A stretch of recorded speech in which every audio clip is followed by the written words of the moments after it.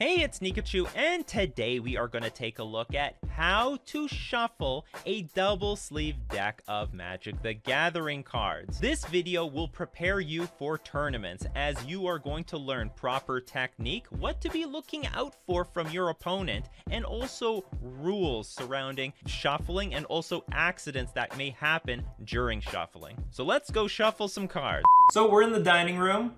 Say hello to the plants. I never say hello to them. So here's my deck, and this is 60 cards, double sleeved. They're single sleeved, but also they're double sleeved. They've got the inner sleeves inside them. Let me show you. See, within the sleeve, there is another sleeve. That's right, double protection.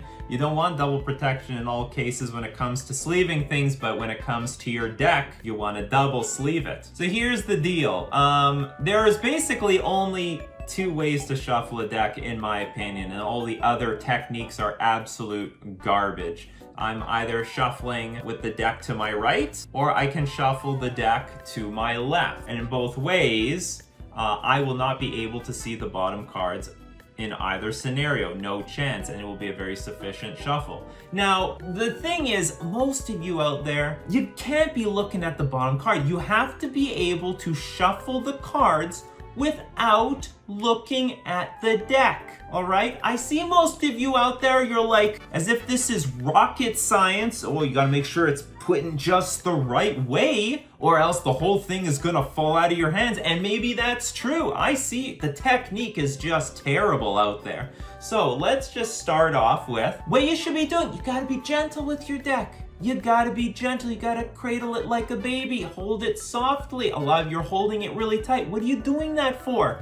So yeah, when you grab the cards and when you try to put them in, it's like you're trying to squeeze them into something. You gotta be gentle. Hold it lightly. Hold the deck lightly. Look, just hold it gently in your hand, all right?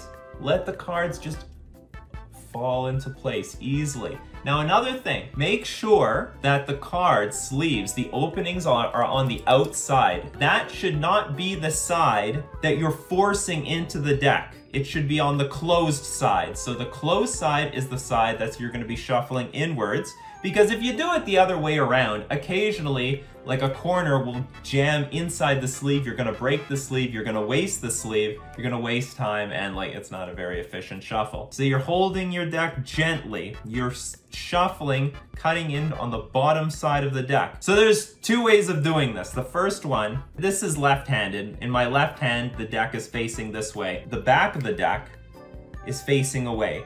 And your head always should be turned the other direction so that you can never see the back of the card. And of course, you as my opponent also cannot see the back of the card. And then I guess with practice, you can just feel, you know, it might take a little bit of practice, but you can feel for the deck where the bottom has to meet the other cards, and you just shuffle it in.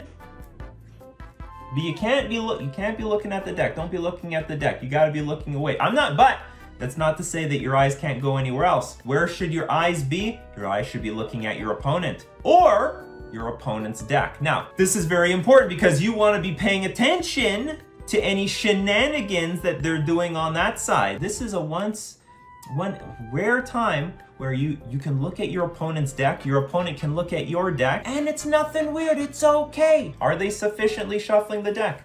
Are they shuffling it enough times? By the way, what is a sufficiently shuffled deck? A deck is considered perfectly randomized if you shuffle it 7 times. But that's not how the rules for Magic the Gathering work. The rules are the deck needs to be shuffled up to a point where you do not know the order of the deck anymore. So if you, for some reason, knew where all these cards were, maybe you knew some cards were at the top, you knew some cards at the bottom, you knew some cards were clumped up. All that matters is that the deck is sufficiently shuffled that you no longer know what the order is. Because if you had to shuffle the deck 7 times, we don't got time for that. I mean, there's a lot of tournament situations. You're shuffling every, like, 3 times a turn. We don't got time for that. So you just have to shuffle it until it's sufficiently shuffled that you don't know the order anymore. And you want to pay attention to where your opponent's eyes are going. They shouldn't be looking at their own deck. They should never be doing that. So that's enough for the cards being shuffled on the left if I'm going to be doing it on the right. Now I'm right-handed, so my dominant hand is the one that's going to be guiding the cards into the deck. Deck's over here, cards are facing this way, my head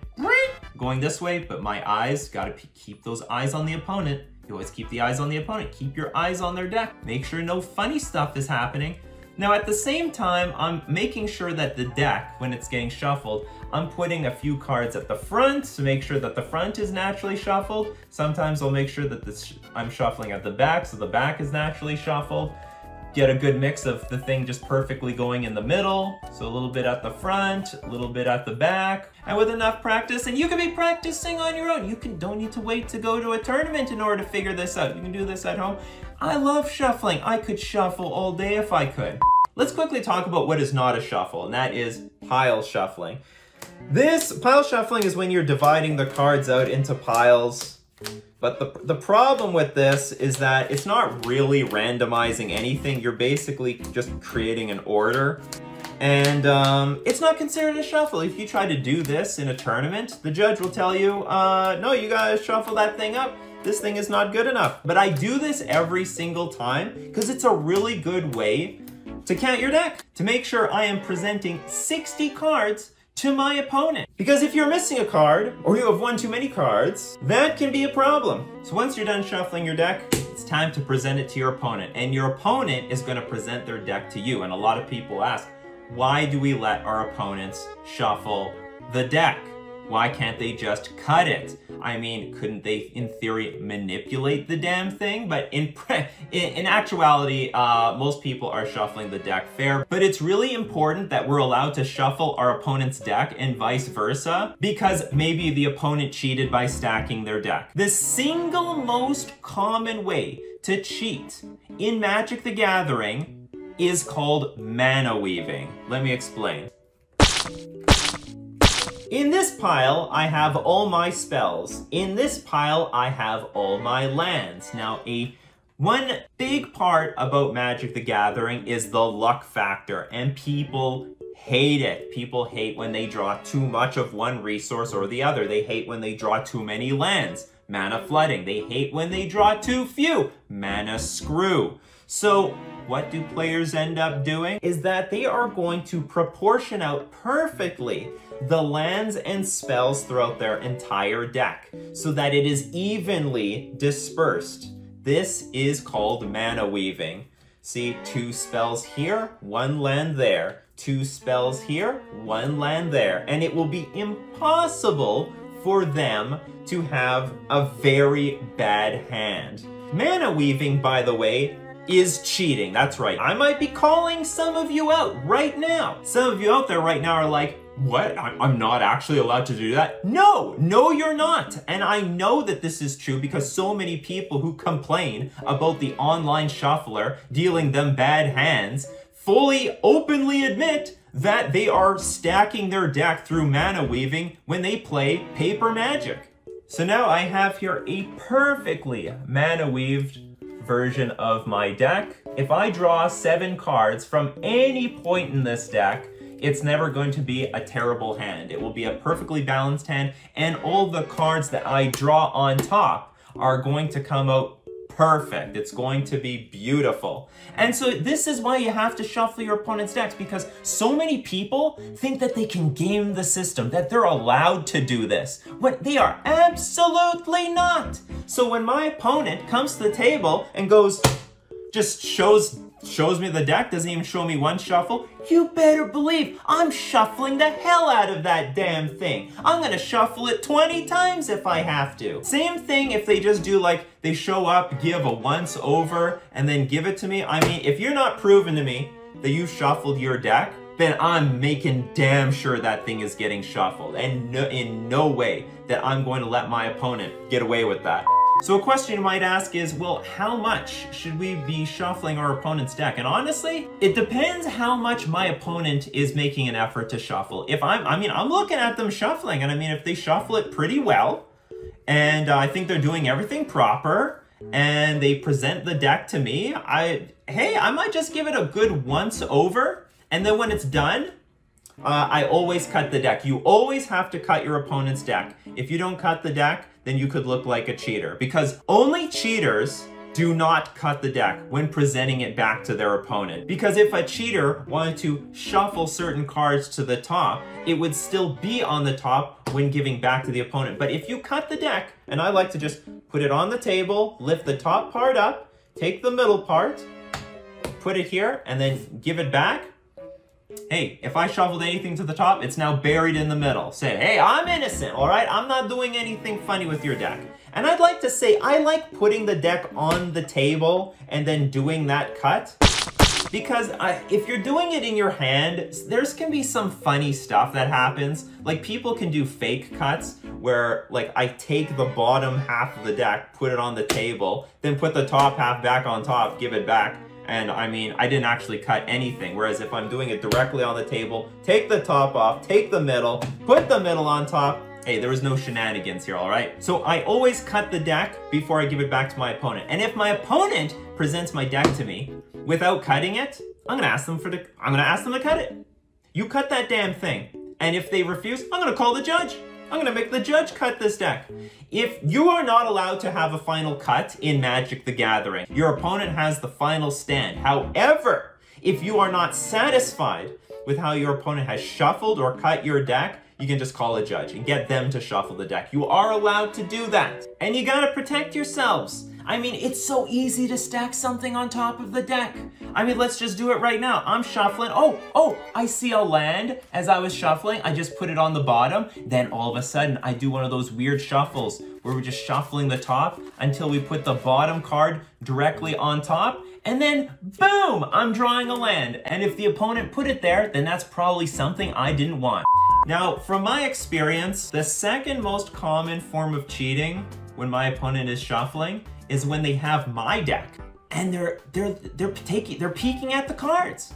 You know, if they're not very good at shuffling, and a lot of them are not, they're directly looking at the deck, and you better believe they can see things. They can see everything. Of course they know I'm playing Merfolk. I'm playing Merfolk before the game began. Now there's a few things you can do. You can tell them to look away, but unfortunately in like a really big event, judges really can't do much about it. It just is what it is. They're way too busy. The best thing you can do is after the match, go inform a judge that your opponent's been looking at cards and maybe they're going to investigate them later in the tournament and see what happens. But in the moment, I mean, they saw the cards and you can't really prove anything at the time. It just is what it is. I mean, I actually have a funny story about this. So I'm playing Legacy like many years ago and I'm up against Dredge. Dredge is a deck that wants to take cards from their hand, put them into the graveyard, dump their entire library into the graveyard, super graveyard oriented deck. Now I was playing Delver and I brought in Thoughtseize. Now the idea was, well first off I had a lot of dead cards in my deck, but the idea was maybe I can take away one of the cards in their hand that they use to discard cards from their hand to enable the entire deck. So my opponent, shuffling my deck, Thoughtseize? And I'm like, man, if you're gonna cheat me, maybe you should be a little bit more inconspicuous about it, you know? Maybe it could be a little bit more quiet. You don't have to make it so obvious. Anyway, I won the match, who cares? Now, if anyone is cheating through like mana weaving, they're looking at cards, I just want to remind everybody that they suck. I mean, they suck for cheating, but also they're generally just absolutely terrible at this game. They don't know the rules enough. That's against the rules. So you might ask me, am I worried about cheating in Magic the Gathering? And honestly, for the most part, no. I think if people cheat, it's because they're terrible. They're like really bad at the game. And there's no amount of cheating that most people can do to compensate for that. Cheaters are they're cheating because they know no other way to improve themselves at the strategy. They're cheating because they don't know any other way to win. They're also doing it because they don't even know that they're cheating. They think they're just gaming the system. Like, oh, why hasn't anyone thought of this before? I'm just gonna shuffle the deck while looking at it and I can see their cards. Or, oh, I'm just gonna fake shuffle the deck. Or, I'm gonna spread out all my lands perfectly throughout my deck and I'm not gonna shuffle it at all. They don't realize that they are cheating. Let's talk about a few rules in Magic the Gathering that come up pretty often while shuffling. So first one that happens pretty often for me, I wish it didn't, is dropping cards. So this will very often happen where, you know, I'm holding the deck pretty close to me, maybe off to the left, and then, whoops, I like accidentally drop a card. It happens, it just happens. So what do? You immediately call a judge. You're gonna get a warning, it's okay, you can have warnings, don't be so scared. You call the judge over, don't look at the ground, tell the judge you dropped the card, they'll get the card, they'll put it back on top of the deck. This is gonna be very important if it's your opponent's card. You don't wanna look at the ground and see what's inside their deck. Just be honest. It's not that big of a deal. It happens. Don't worry, it's happened to me a million times. You just have to be honest in these situations. So you might be asking, you know, what kind of accessories do I use? Well, let's quickly talk about it. So let's talk about the sleeves. Right now I'm using Dragon Shield. Here we go. Take a delicious close look at these beauties.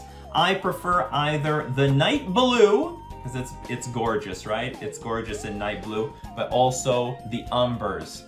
You know what? There's not a lot of brands that do brown well, but this is brown, and I love brown because it's nostalgic. It's the color of the back of a Magic card.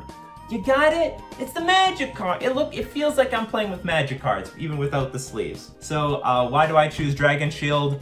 Well, I mean, they're reliable. You know what? These sleeves, they're great. They don't accumulate like sweat and dirt on the surface of the sleeve. They can do underneath, for sure, but on the top, nothing, nada, zip.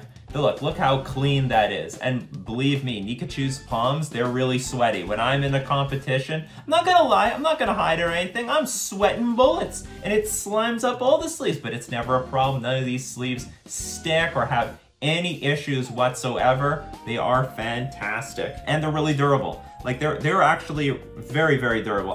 They don't split on me or anything like that. So I mean, I've had no problem with Dragon Shields for the last like 4 years. I'm pretty satisfied with them. And the inner sleeves are KMC perfect sizes. So that's the inner sleeve that you can see here. You want to double protect your sleeves because these things, I don't know if it's going to pick up very well on the camera, but they can get pretty dirty. These might be slightly newer KMC inner sleeves, but the surface can get really dirty on the inside because of dirt. And if it wasn't protected, then all the dirt would hit the card. But even worse than that, I once spilled emptied basically an entire mug of coffee in my bag, and it covered both my modern foil and legacy decks. It was like thousands of dollars worth of cards. They were submerged under coffee. What saved me? It was the inner sleeves. The inner sleeves protected all the cards and there were no casualties. Oh my God, the inner sleeves, a huge, huge lifesaver there, huge lifesaver. Now the deck box I'm currently using some of the Ultimate Guard stuff. We got an Ultimate Guard flip and tray. It's a deck box if I'm not using tokens. I like the small one. It's got a tray here for my dice. I love these dice. These casino cut dice, they're beautiful. They're nice and chunky and thick and big. Oh my God, I love that big, thick boy over here. Love it. Love big, chunky dice. If your dice aren't big and chunky, I mean, you're not doing it right in my opinion. And if you're looking to pick up deck boxes or sleeve, you can do that at none other than FusionGamingOnline.com, my favorite local game store, for all your gaming accessories and singles for all the most popular games such as Magic the Gathering, Yu-Gi-Oh, Pokemon, and Flesh and Blood. Don't forget to use coupon code Nikachu at checkout for 5% off all your purchases. Well, that's my video for today. If there's anything new you learned, let me know what it was in the comments section below. Smash like for clean, fair magic, and don't forget to subscribe to my channel, or the next land that you draw will be your last.